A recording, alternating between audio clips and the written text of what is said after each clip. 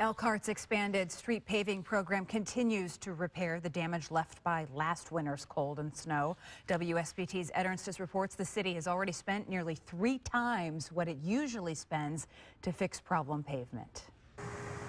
Crews have been working on road paving projects since the spring. There are quite a few more roads than usually need attention because of the toll taken by the long, cold winter. Coming out of this winter, looking over our streets, naturally we found an awful lot of damage that was caused by a very extreme winter season.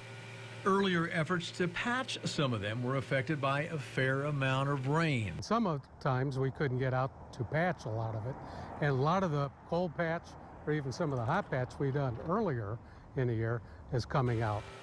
So the city had to up the ante on efforts to pave more streets than usual. In years past, the city of Elkhart would spend roughly $1 million on repaving projects around Elkhart, but because of the recent lengthy, brutal, and cold weather that we had and the effect that it had on roads here, that amount is now up to $2.7 million this time around.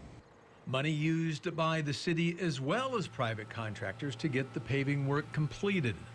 In fact, both of our paving programs are about 2/3 completed. The street department paving program needs to get done because it'll soon be time to pick up the leaves, and there's no time for paving while you're picking up the leaves. The Elkhart Street Department will continue its other duties as well as paving. That leaves the private contractors to concentrate solely on paving. We still do sidewalks that we're doing, mayor sidewalks and sweeping and such like we normally do, but we're paying a lot of attention to our paving this year.